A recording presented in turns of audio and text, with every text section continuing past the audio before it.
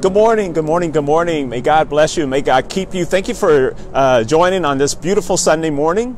I want to thank you for God's grace and His mercy for allowing you to wake up and see another day today, to be able to come into the knowledge and to the understanding of who He is, and that He is sitting on the throne, that He is looking over us, that He is watching over us each and every day, each and every moment of the day. He is watching over us. So we want to thank God for Him being with us once again today. This morning, April 18, 2021, we're going to get into Colossians once again, as we spoke a little bit on Colossians last week about the salutation, Paul's salutation to the church of Colossae, right? The faithful minister of Epaphras, right? This is what we're going to be talking about today. So looking at Colossians, the first chapter, good morning, Donnell, verses 24 through 29. Colossians, the first chapter, verses 24 through 29. Colossians 1, 24 through 29. And I was thinking about a title once again today, and as I kept reading and studying, I was like, man, this is all about, as I stated last week, rejoicing in the struggle. And I said, should this be rejoicing in the struggle part 2, you know? Or should it be conversations to create change? And then I kind of focused on conversations to create change. Maybe that's what this is all about. Conversations to the church of Colossae through a letter written by Paul while he is incarcerated, while he is in bonds in Rome, writing this letter to the church of Colossae, right? So maybe it's all about conversations to create change. Let's go to the Lord in prayer. Dear Lord, we want to thank you once again for allowing the Holy Spirit to wake us up today, that our eyes just cracked wide open as the sun began to shine and peep through our windows, and as we begin to hear the birds sing and look up and see blue skies and be able to know, Lord Jesus, it's only because of you that my heart is still pounding today, and that there is breath still in my body, that I'm still able to breathe, only because of you, that I'm able to see, that I'm able to hear and feel and touch, only because of you. And I thank you, Lord, for the love that is still within my heart. It doesn't matter what's going on in the world today, that the love of God, the Holy Spirit, still rests within me, within us today. That's the most important aspect of our Christian ministry today, that the Holy Spirit is still with us, that we don't have a spirit of hate in our hearts, that we have a spirit of love and compassion and empathy. So we thank God once again for His grace and His mercy today. So, Lord, I pray that a message will fall from the skies. I pray that it will come from you and not from me, Lord. So bless us and keep us on this beautiful Sunday morning. In Christ Jesus' name we pray. Amen. Colossians, the first chapter, 24 through 29. Okay. Conversations to create change, right? And wisdom and knowledge shall be the stability of thy times, and strength of salvation. The fear of the Lord is His treasure. And wisdom and knowledge shall be the stability of thy times, and strength of salvation. The fear of the Lord is His treasure. Isaiah 33 and 6. One thing that stood out this week, there's a lot that has happened in these past few days, in this past week.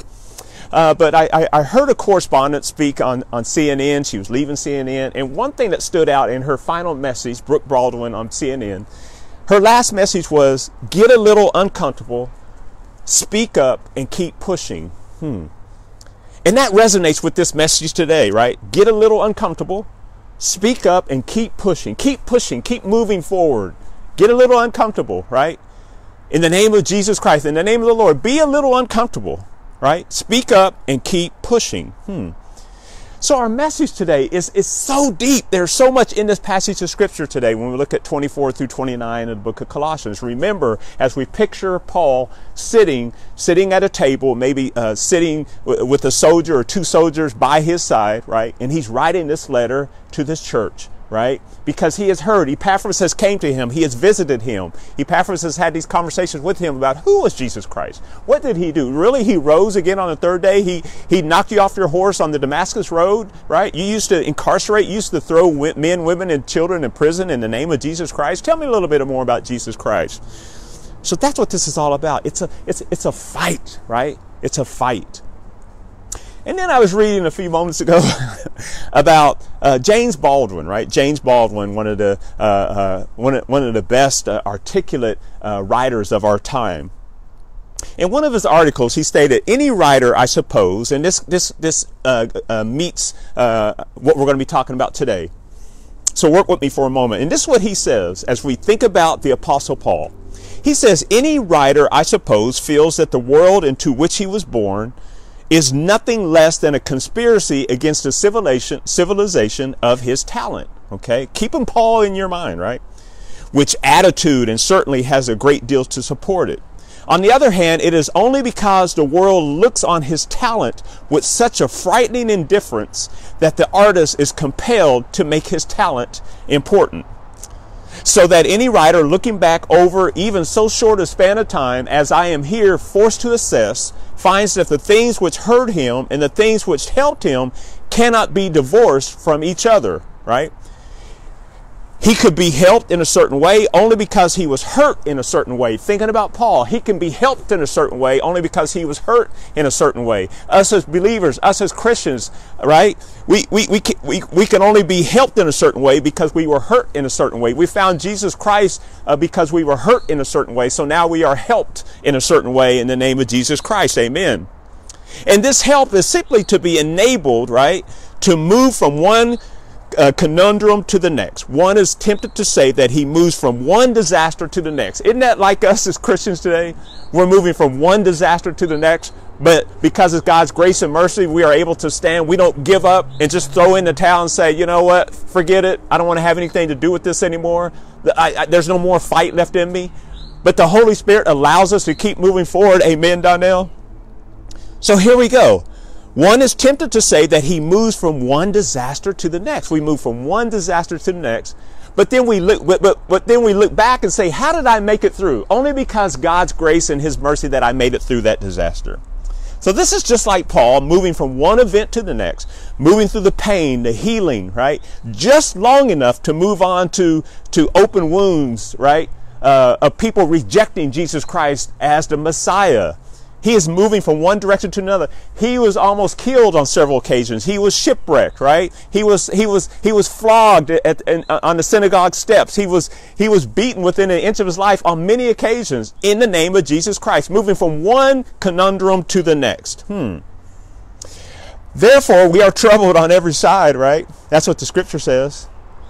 Yet not distressed. We are perplexed, but not in despair. Amen. We are persecuted, but not forsaken. We are cast down, but not destroyed. Always hearing, right? Always bearing about in the body the dying of the Lord Jesus, that the life also of Jesus might be made manifest in our bodies. Isn't that what this is all about? Isn't that what this is all about? So the writer begins by saying that life alone is but a conspiracy, going back to James Baldwin. Life itself is nothing but a conspiracy, right? Against what we were born to do in the first place. Okay? Bear with me. Once we discover our true talent, we begin to use that talent as a means to make ourselves better. We begin to use that talent, right? That undiscovered talent to make ourselves better, right? To make others better, to plant something people have seen within us, right? Or in the next person, right? So the cycle continues, right? The conspiracy in trying to find what we are gifted to do and using that gift to promote what is good, to promote what is true, is the only mechanism we have in moving God's faith and promoting God's hope, right? That we continue to use those precious gifts that we have, right?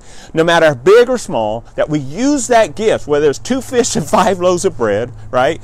Whatever that gift is, that we use that gift, right, for the promise of Jesus Christ. Okay, so yes, the conspiracy lives on, amen, right? The conspiracy that leads us away from the simple thinking to something, right, that is much broader than ourselves, to come into the knowledge of Jesus Christ. Thinking about this letter, y'all, to the church of Colossae, right? Because what it is, as we hear lawyers speak on television, right? There's a defense to something that is true, or there's a defense to something that is not true. And us as believers, we are all attorneys, right? Speaking on the defense of Jesus Christ. Paul is speaking to the church of Colossae in defense of Jesus Christ. This is what you got yourself into. Amen. God has poured a sprinkling of his blood out on you. He has blessed you. He is with you. All you have to do is accept him as your Lord and Savior. It doesn't matter if you're in Jerusalem or in the Mediterranean region, that God has died for you and me forevermore. Rejoicing in the struggle is when God asks you, right, No, requires you to use the gifts, right? Use the gifts that you have to promote the spiritual well-being of unbelievers, right? God is forcing us in a loving way to divorce from the unrighteousness of this world, right? To discover peace, right? To stumble and not fall, to fall and get back up again, to fail and to succeed, right? And to once again fail and succeed again, to fail and succeed again through the strength that Christ has laid aside for us to overcome. So though we fail, we get back up again. We fail, we stumble, we get back up again. That we ask God, help me back up again once more, because I know that you carried me from the last incident. I stumbled before, but you are blessing me once again. Therefore, we are troubled on every side and yet not distressed. So what we find in this passage today, I'm very excited about this passage today, is that Paul recognizes that his true gift is that of a minister. An apostle, a servant of Jesus Christ. When you read the writings of Paul, what you find is someone who is he continues to diminish his title as he moves forward. He continues to diminish his title as he moves forward or gets closer to his death. Right? I'm an apostle of Jesus Christ, right? But now I am a servant to Jesus Christ, and I count that as joy, right? That I'm now a servant to Jesus Christ, not only an apostle, right, or a disciple of Jesus Christ. Now I am a servant. That means I have reached the highest pinnacle of Christianity, that I have become a servant to you, Kent Hatzel. So what we find in this passage today, right, is that Paul recognizes that his true gift, as I stated, is that of a minister, right? I am a servant, right? Ministers are servants. They are not to be above the congregation, but below their congregation. Whether you have 5 members or 10,000, that you are the lowest of the lowest, that you are able to get down on your knees and begin to wash the feet of that 10,000 or wash the feet of that 5 that you have. You are a servant to Jesus Christ, right? You are not supposed to be above anybody. Carry your own books into the sanctuary, right? Drive your own car to the sanctuary. You don't need a butler or a limousine to take you to. Do you, right? You are a servant. You are the lowest of the lowest. That's what Paul is telling us today. Ooh, I can end this message right here, and I know a lot of ministers are going to be angry, but that's what this is all about. Carry your own books to the pulpit. You don't need 5 cars. You don't need this. You don't need that. Be a servant. Be the lowest of the lowest. Paul says, now, Colossae, I rejoice because I am a minister. I am yet a servant to Jesus Christ. Whew. He, like many artists, right, and I'm going to get into this, bear with me for a moment, right, and great writers, many artists and great writers of our time and of our past discovered their true gift. And they took their gift to change society, to change how the world looks at a piece of jewelry or a painting, right, on a wall or a ceiling, right? How one reads and articulates a beautiful piece of poetry, right? And I'm going to read you a piece of poetry, right? Because that's what we're talking about. Your true gift. How do you discover your true gift? How do you find the lowest, right? Something that you didn't think that you were good at doing, but yet you find and discover that this is the true gift that God has proclaimed and put upon you today. Whew. Paul Lawrence Dunbar, right? Bear with me for a moment. So now I know why the caged bird sings. So now I know why the caged bird sings. Ah, me. When his wing is bruised and his bosom sore, when he beats his bars and he would be free, it is not a carol of joy or glee, but a prayer that he sends from his heart's deep core, but a plea that upward to heaven he flings. I know why the caged bird sings. Whoo! Or Langston Hughes, A Dream Deferred. I read this like 20 times, finding out the difference, trying to figure out, the deepness, right? What is he trying to tell us? What is Langston Hughes trying to tell us in this? A dream deferred. Bear with me. What happens to a dream deferred? Think about Paul, y'all. Does it dry up like a raisin in the sun, right? Or fester like a sore and then run? Does it stink like rotten meat? Or crushed and sugar over like a syrupy sweet? Maybe it just sags like a heavy load. Or does it explode? Whew. What is your true gift, right? Paul is telling us that the dream, the hope in Jesus Christ has not been deferred. I'm speaking on behalf of Jesus Christ today. I am an apostle of Jesus Christ. I am a preacher. I am a servant of Jesus Christ today, Paul is saying. It came alive 60 years prior. The dream of Jacob seeing Christ, Abraham seeking Christ, and Moses even telling us that one would come that would be greater than I, right? The dream of salvation was realized, right? It came to life by God through Christ, in Christ. The dream realized in finding our reality in Christ Jesus. There is clarity in the dream of Christ, right? It is made fresh. Though Christ did die and was resurrected by God, the gospel message is as fresh as baked bread today. Many of you have been to Dillon's today in Hutchinson, Kansas, or in Pratt, or wherever, you know, when I got to go get some fresh donuts. Kent knows what I'm talking about. Those fresh, when you hit the parking lot at Dillon's, right, you smell the fresh bread that has been baking all night. Donnell knows what I'm talking about. Kent knows what I'm talking about. Tracy and Shelby, all y'all know what I'm talking about. Larry Menace, how that icing, when you walk into the store, you begin to smell the icing and the sugar, right?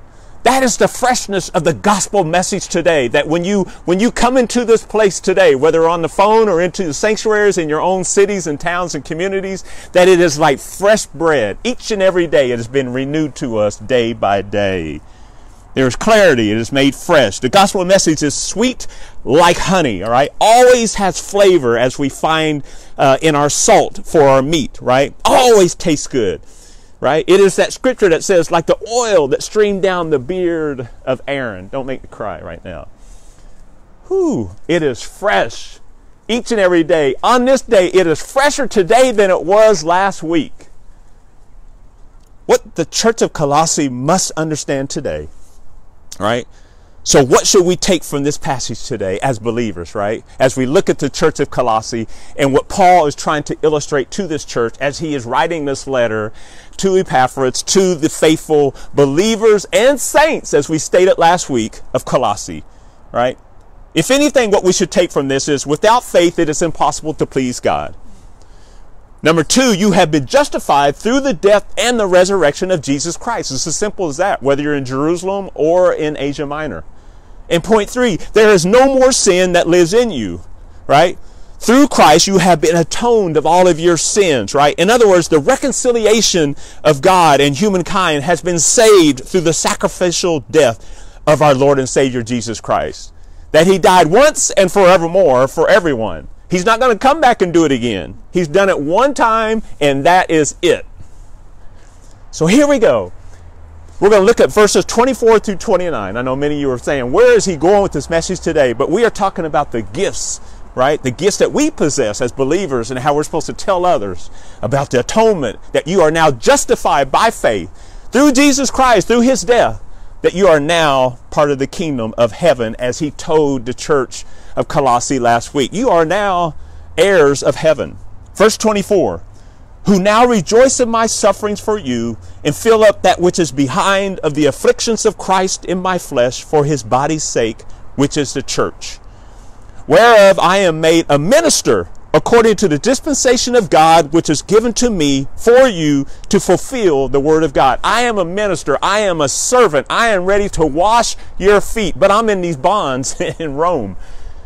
If I could ever get out of these bonds, I would come to Colossae and I would wash the feet of you saints to show you even a higher level of what it means to be a Christian. Verse 26, even the mystery which has been hid from ages, from generations, but now is made manifest to his saints. You are now saints, right? Even though you were worshiping idols last week and even this morning, and now that you are crying with tears of joy because you have found Jesus Christ, now you are a saint. Woo! Verse 27, to whom God would make known what is the riches of the glory of this mystery among the Gentiles, which is Christ in you, the hope of glory, whom we preach, warning every man and teaching every man in all wisdom, that we may present every man perfect in Christ Jesus. And verse 29 says, whereunto I also labor, striving according to his working, which worketh in me mightily. I know I said a lot right there, but it simply means that if you've been saved, if God has since the beginning of time allowed you to hear and articulate and understand the message, right, the true message of being a believer, that now you are saved by grace, right?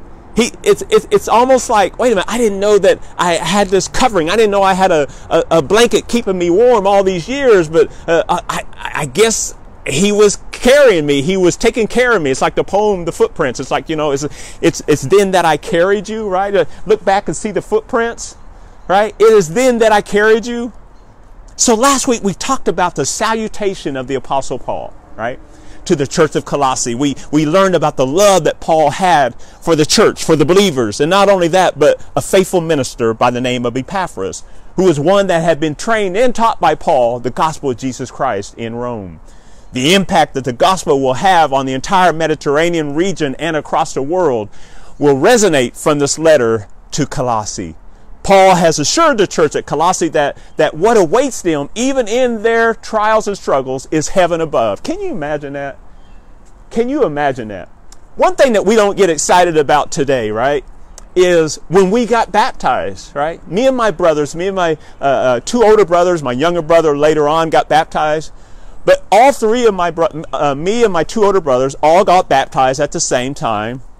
Second Baptist Church in Pratt, Kansas, right? And I remember putting on the choir robe and going up into that water and being baptized. And I was dead in Christ at the age of 6 or 7 years old at that time, being baptized. And then I became a new man. But now, years later, I won't give you my age, but years later, now I am justified, and I understand now about the atonement of Jesus Christ. I didn't fully understand it then, but I died in Christ then. We should celebrate. We should tell others about the day I got baptized, the day I walked down the aisle and accepted Jesus Christ as our Lord and Savior. What Paul is telling Colossae is like, hey, you have been dead in Christ. Now your eyes have been enlightened, right? You are now alive in Christ Jesus. The people now are assured of salvation through their walk with Christ, right? Let me give you a brief overview. Now, if we look further into verses 9 through 13, it says, we hear more of the testimony of Paul to the church and their important work, and now references them as saints. Although they are non-Jew, the joy that awaits them is life eternal, right? Can you imagine not getting this information? If you're in Jerusalem, I mean, you're hearing from the Apostle Paul, the last person on the planet to actually have seen Christ. The last person in the Bible to have seen Jesus Christ is Paul. And he's writing this letter. And in those verses 9 through 13, he's talking about bearing the fruit, the spreading of the gospel message. He's talking about endurance. He's talking about power. He's talking about patience. He's talking about joy. He's talking about redemption. He's talking about forgiveness of sins. This is the message that is being preached in Jerusalem by the disciples. Paul is spending much time in preparing faithful Christians and saints in this tremendous, well-written letter. And then as we focus on 15 and 20, verses 15 and 20, be attentive to the creation story of Genesis 1 and John 1. When we get off this call, I want you to pay attention, right? Verses 15 to 20 is almost like Genesis 1. In the beginning, God created the heavens and the earth was without form and void, and darkness covered the face of the deep, and the Spirit of the Lord moved upon the face of the waters, and God said, let there be light, right? Or John 1, right? In the beginning was the Word, and the Word was with God, and the Word was God, and all things were made by Him. There was not anything made that was not made by Him, right? Paul's focus is to enlighten the church on who Christ is. Not only is He your Savior, He is the Creator of all things visible and invisible. All principalities and angels, I created all those things. All things were made by Him, for His glory, and for our sakes. Who? Paul spends some time emphasizing the importance of the church, right? That the church of Colossae represents the body of Christ, that the body of Christ is all about joy and power and patience and redemption and forgiveness, right? And being non-judgmental to those in society. He talks about creation in 15 and 20. He talks about creation. He talks about heaven and earth and dominion. He talks about the church, and he speaks about what? Reconciliation. All of these letters to Paul is all about reconciliation, being reconciled back to God. What happened in the fall of the garden in the book of Genesis, the fall from the garden. Now we have been reconciled, right? We can almost take out all the books of the Bible. We can now just have Genesis and Revelation, right? And take out all the other 64 books. I'm just playing. But we have been reconciled by God, right? So everything that the prophets and the kings did, right? It made sense, right? but it wasn't good enough. It didn't work out. People continued to turn their backs on God. Amen.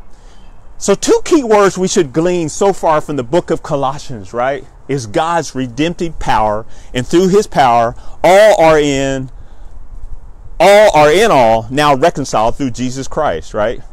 That's a lot of two words, right? Two key words, right? Redemptive power, right? And reconciliation. Redemption and reconciliation. Redemption and reconciliation. If you bump into anybody today, right, and they say, what was church all about today? You say redemption and reconciliation. Do you know Jesus Christ as pardon of your sins? Redemption and reconciliation. To the church of Colossae, redemption and reconciliation. I'm with you in the struggle. So in other words, Paul is telling the church of Christ's supremacy and reminds them that once he was an apostle of Jesus, but as I stated, now I am a servant. I'm ready to gird up my loins, grab some water, and begin to wash your feet. Amen. So here we go. So in 24 through 29, in this section of scripture, Paul's tone is one of joy and struggle. Once again, as we discussed last week. Paul wants to make it known throughout this letter that his love for Christ has abounded, right?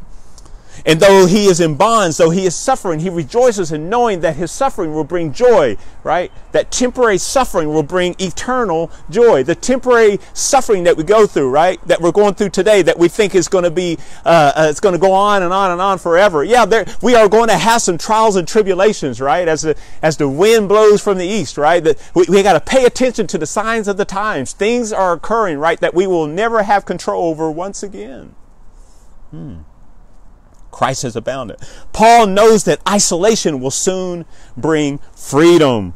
Paul knows that lack of understanding of his earthly purpose will bring eternal knowledge in knowing Jesus Christ. What he's trying to tell the church of Colossae is like, listen, you probably don't know about the Torah. You probably don't know about the Pentateuch. You probably don't know about Abraham, Isaac, and Jacob. And you don't know about all the kings. You probably don't even know about David because you've been worshiping all these idols. But I tell you this, you have been reconciled and been redeemed by Jesus Christ. You don't have to know about all that other stuff, all those other important events, right? You have been reconciled and heaven awaits you. Verse 25 says that now I have been made a minister according to the dispensation of God, which means he has been exempted from the laws of the church. It means we have been exempted from the laws of the church. What that means is we are no longer held accountable, right, to the laws of Abraham and what Moses was talking about, right? We are not held accountable to those hundreds and hundreds of laws and things that people had to abide by, but only the Pharisees and the Sadducees seems to be the only ones that could abide by these laws. But even they couldn't keep it up, all right? So we have been exempted from that, right? We have been exempted, right, from the ceremonial hand washings, right? It no longer has value to us, right? We have been exempted from the fastings, even though we do pray and fast, and we should pray and fast all the time, right? But now it wasn't like a requirement, okay? We don't have to sacrifice animals anymore, right? For the redemption of our sins. No longer a requirement for our salvation.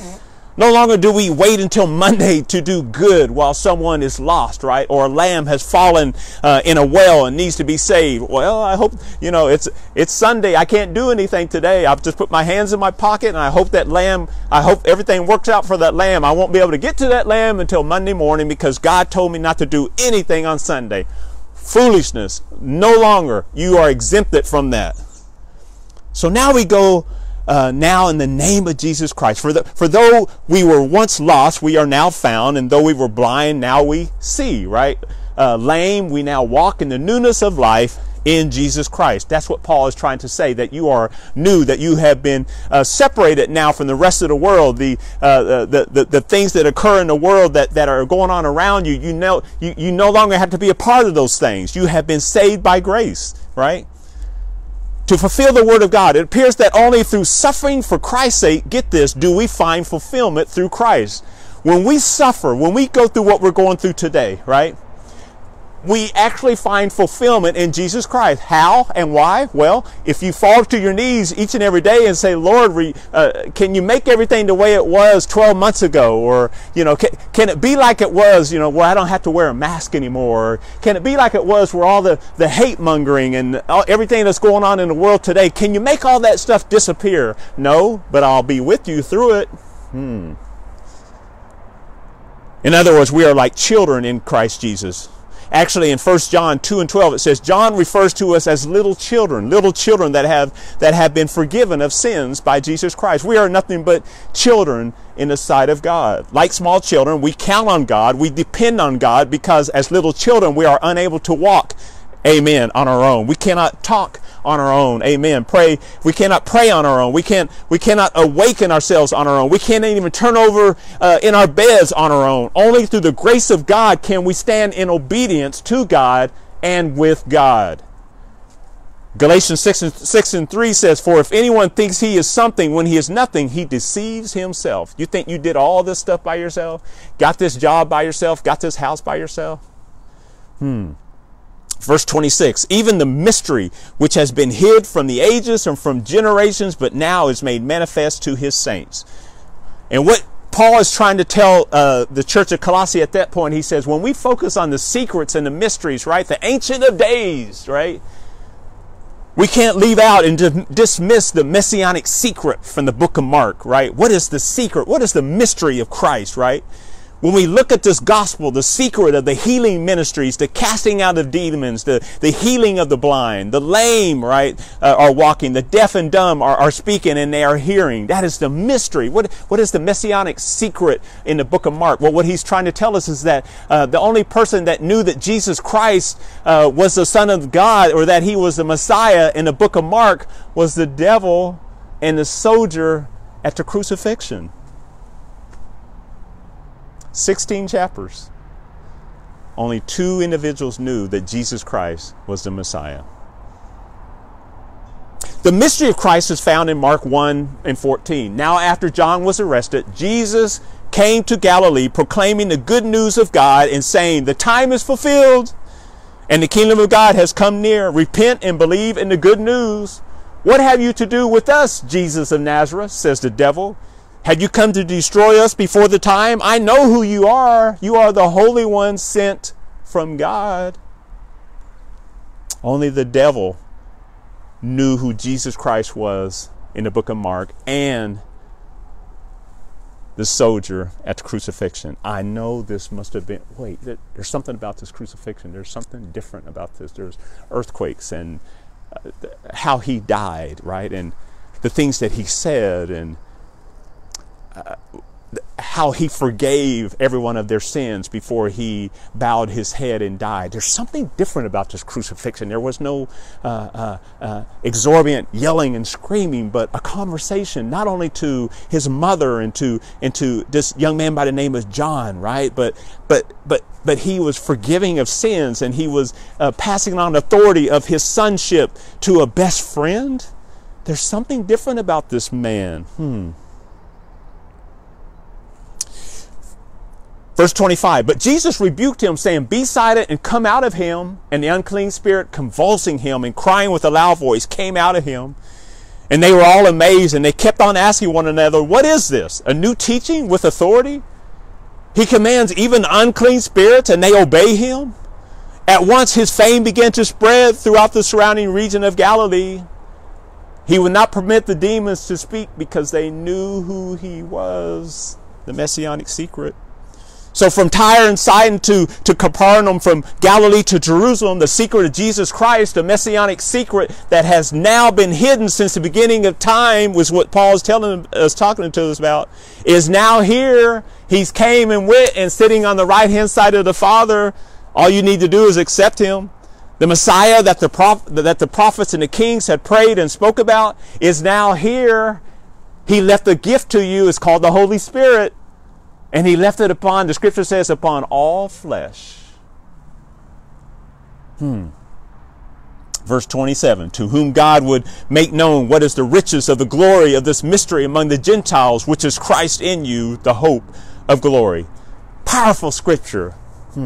What is the riches of his glory? First and foremost, life eternal. Woo! To partake of living water, right? To be, you don't have to thirst anymore. You don't have to cry anymore. To be more like Christ, to be in the presence of Christ, to have a new name in Christ. We will get new names, y'all. To be the envy of the world, of the angels. The angels are sitting back saying, who are these people? How could they do it?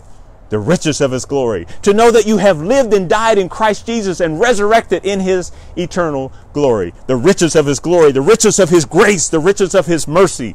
To be more like Christ. To live in a dwelling place not formed by hands, but made in the image of God, made for you. To receive a crown of life, the free gift, an award, well earned and well received. For we wrestle not against flesh and blood, but against principalities, against these things in dark places, in high places, well organized, well suited to destroy you, but only through God's grace and mercy you are able to stand. And as I begin to close, verse 28, whom we preach, warning every man, get this, whom we preach. Whether it's Craig Finley at First Hicks or whether it's Philip Finley here in Sandy Springs, right?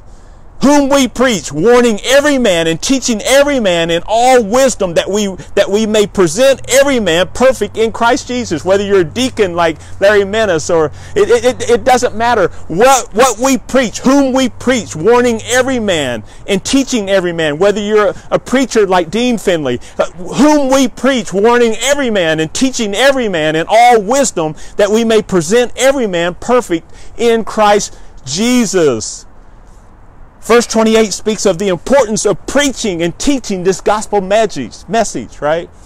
It is urgent. It is purposeful. It is very urgent. It is necessary for all mankind. As you see and hear the things, the events happening on the news, right? And in social media, you're like, wait a minute, who's got a hold of this? No. The scripture says that, hey, I've got 7,000 that have not bowed down to Baal. There are more believers out there than there are unbelievers. This message is urgent. It's purposeful. We got to get out ahead of it, right? Jesus said, he told Mary and the disciples, hey, listen, go back and tell the disciples and Peter, meet me in Galilee. Jesus Christ is always a million steps ahead of everybody else. Amen. There are no shortcuts, right? Paul is saying there are no shortcuts, nor is there an easier way of coming into the full knowledge of Christ, only that you accept him as your Lord and Savior. He is waiting for you and he loves you. There's a crown of righteousness waiting for you if you just accept and believe in him. It's just that easy. In other words, as the gospel message is being preached, it is heard, it is received, and for all those that believe, you are now found perfect in Christ Jesus. Through Jesus Christ, right?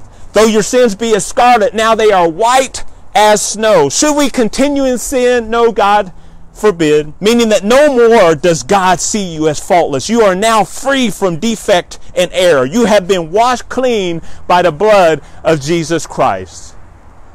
In verse 29, whereunto I also labor, striving according to his working, which worketh in me mightily. I just hope that everyone meditates on this. Go into your prayer closet and meditate on these verses, right? This is powerful. Whereunto I also labor. Epaphras, Church of Colossae, I am laboring, right? Even though I'm in these bonds, right? The message of God, the Holy Spirit, has been written by hand, by me. I am striving according to the workings, the inner workings of Jesus Christ, right? It worketh in me what? Mightily. Right? This is no plaything. I'm not sitting here writing on my behalf, right? It is the Holy Spirit that is revealing these things to me that I may be able to explain to you, to tell you about the inner workings of Jesus Christ. Paul is telling us in verse 29 that his purpose in life is to work tirelessly for Jesus Christ, which is found and is working in him. Paul told us in Romans 1:16, I am not ashamed, Donnell, of the gospel of Jesus Christ. For it is the power of God unto salvation to everyone that believeth, to the Jew first and also to the Greek. I'm here to testify on behalf of Jesus Christ. I'm an attorney for Jesus Christ today. Though I am sitting here, standing in front of this building with my beautiful wife and this water, I am standing here with the angels looking down upon us saying, Lord Jesus, this man is preaching today. He loves you. Oh, yes, I do.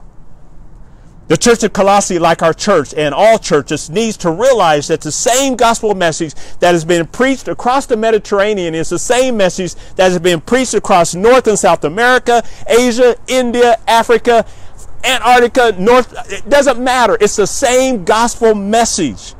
For therein is the righteousness of God revealed from faith to faith. As it is written, the just shall live by faith.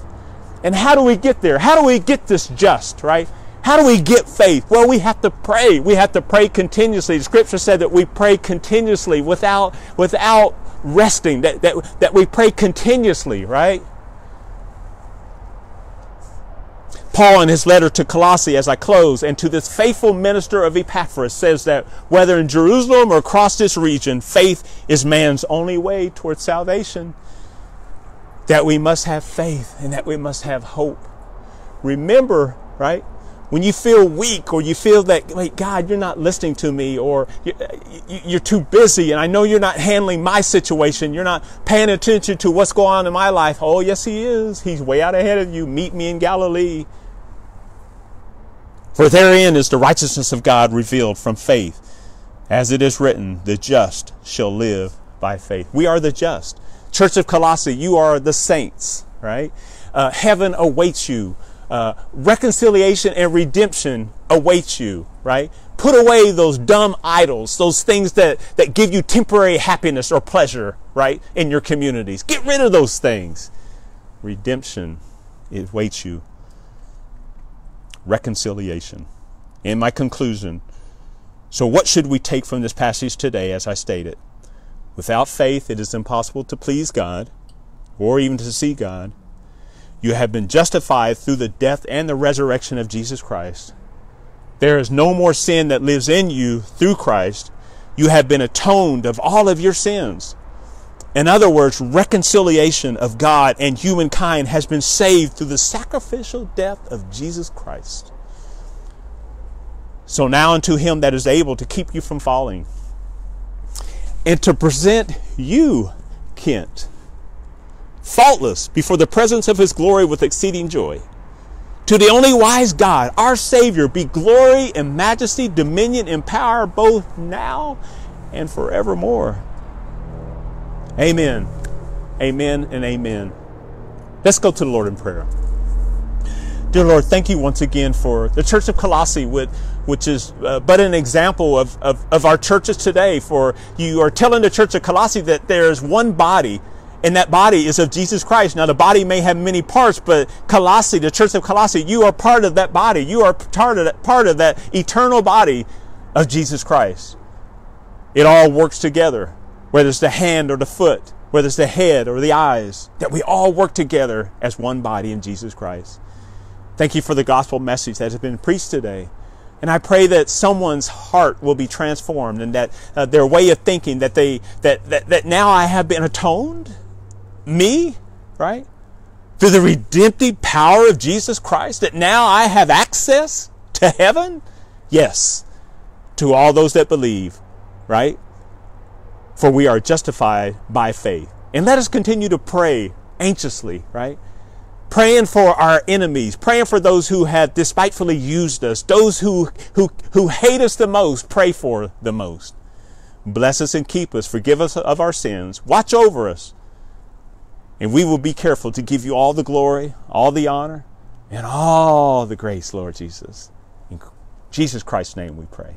Amen. May God bless you and keep you on this day. We will continue on. Now we'll get into the meat of the Church of Colossae. What was the issue, right? What Paul is telling the Church of Colossae is that, wait a minute, I'm writing all these beautiful things about Jesus Christ, but now let me tell you what your problem is that Epaphras has explained to me. And once you get over this hurdle in your life, this problem that's going on in your church, God will bless you, right? So that's what we're going to get into next week. What is the issue? What is the problem? Why is this letter even written? So may God bless you and keep you. Be safe on today. Thank you for joining. May God bless you and keep you. Take care. I love each and every one of you. Take care. Bye-bye.